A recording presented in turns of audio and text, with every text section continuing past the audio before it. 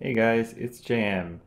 I'm going to show you the cool dashboard we made in Grafana using something called chia-exporter. So chia-exporter is something we officially support from Chia. I know lots of people have dashboards from third-party services, but they may not want to install these third-party services on their systems due to security concerns. Even something like ChiaDog that I used to run and I really like and it's not really being maintained as well as it should be, and it's really just community best effort to support this. We do have an official chia-exporter plugin for Prometheus and Grafana, and I'm going to show you guys how this works. So you'll head over to the Chia Network GitHub, and it's just called chia-exporter. And the command to install is exactly the same way as you would install Chia through apt. So you just would, we're going to just do this on a little test system I have here. So git update, install certificate, yay. And then we're going to add the key. It's going to say overwrite for mine because I already have one, so that's fine. And then we're going to set up the repo. So after you've done that, you can install chia-exporter like this.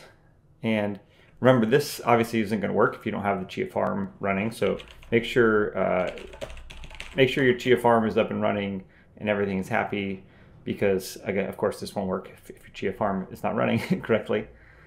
All right. So once you get this updated, we actually you could just do chia-exporter serve, and that's all you really need to do to start.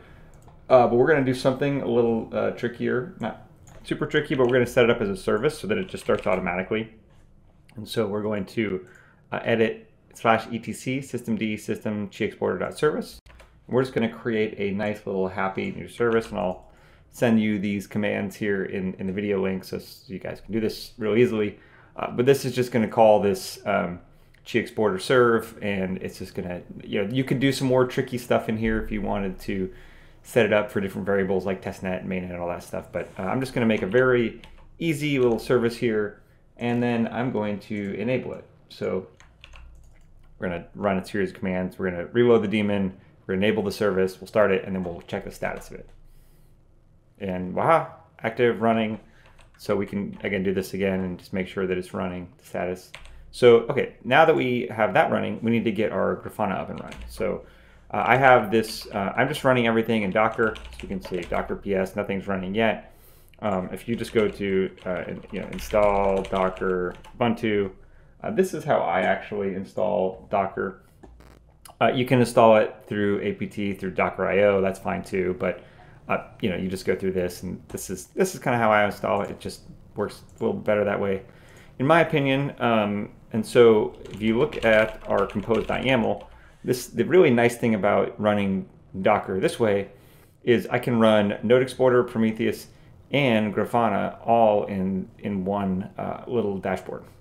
And it just takes, I can run it in one compose.yaml, and all I have to do is say docker compose up, and it will start all these. Now, if you wanted to do that in the background, which I usually do, so I can say docker compose down, that will stop everything. I can say docker compose up -d, and it will run that stuff in the background. And when you run this, it's going to actually run the prometheus.yaml from here. And if you look, the prometheus.yaml is your configuration file for Prometheus. So we have Prometheus, we have node exporter, and then we have chia-exporter here. And so you just need to use the target as your IP address for the system. So my IP address here is 101. And then you'd say application chia blockchain and network mainnet. So again, I'll post these so you don't have to.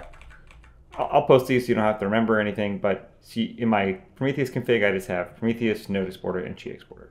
So now I can do docker logs Prometheus, make sure that's running. Docker logs node, that's running, and we are going to go. So now that if it's running, we're going to go to the IP address, and then with at port 3000, and that's going to be our Grafana. If you are using Grafana for the first time, you're going to have to put in admin, and it's going to ask you if you want a new password. I'm going to skip for now. First thing you're going to do is add your data source here. So data source, Prometheus, HTTP 192.168 .0.101, and that's 9090. Now, we can't use localhost here because it's running in Docker. So save and test, data source is working. So we're going to import a dashboard to test it out. I use Node Exporter as my default dashboard, so I could load that and select my data source, Prometheus, import, and now I have a nice fancy Node Exporter dashboard, which you can do stuff like, monitor disk I/O and farming I/O and all kinds of stuff like that. This is a really basic one. I didn't, you can pass the file systems through the Docker if you want to monitor, file system sizes and plots and all that stuff. This is just a pretty basic dashboard for CPU and stuff. But here's the fun thing. So now we're going to import, I guess we'll save this dashboard. And we are going to use our fancy new Chia dashboard that we just put up in Grafana. So the number for that is 17939. We're going to load it. We're going to select our data source, and voila, we have an amazing Chia dashboard up and running using the official chia-exporter service. So we're going to explore the dashboard. Again, I just put this together pretty quickly. You guys can certainly poke around and play at it. Obviously, like Grafana, you can plug in. We just started this a couple minutes ago, so it's not going to show us a ton of data. So normally, I would look at my farm over the last 24 hours or 12 hours, to get number of blocks and all kinds of stuff. But we'll look at it at like 5 minutes just because we just started running this, and we'll make sure everything's kind of what we expect. And so you can see here on the top here we have synced. Obviously, this is if your blockchain is synced, it'll show up here. Full node pure count. It looks like it's just running 8. I don't have the ports open on the system. This is just running in a little container here on one of my home servers. So I just spun this up to test.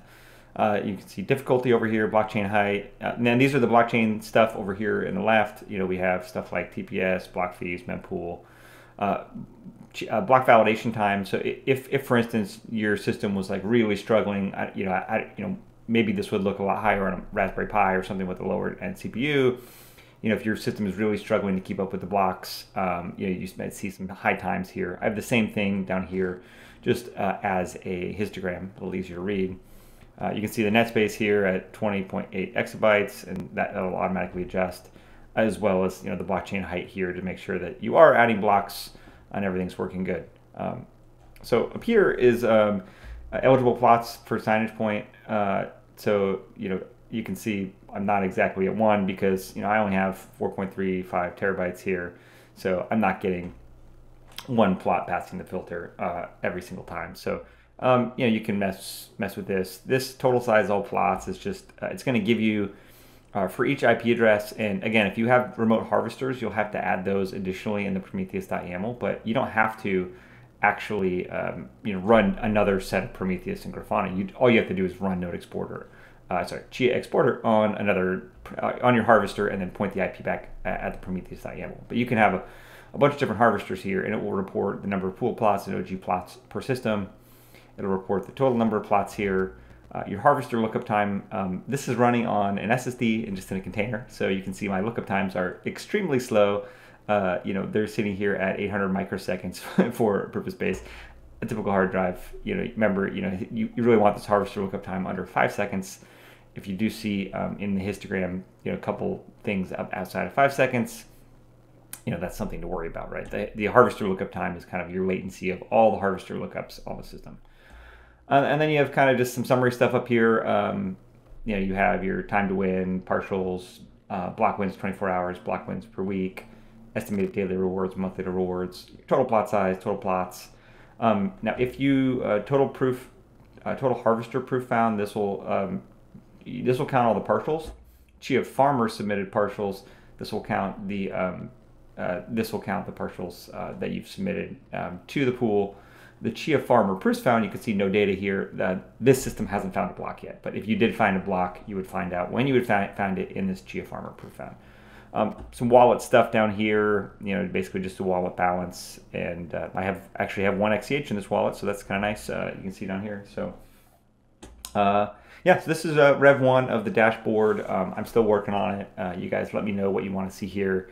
I'm thinking about doing like XCH price and some other stuff that we have to now figure out how to get into chia-exporter before we safely before we let you just pipe it in here through a random API. But if there are other things that you guys want to see in the dashboard, again, I have this working on my personal farm now, and it's very nice. I have 4 harvesters and a bunch of plots, and it's very easy to see everything. So give it a shot, install it, and let me know how it goes. Thanks.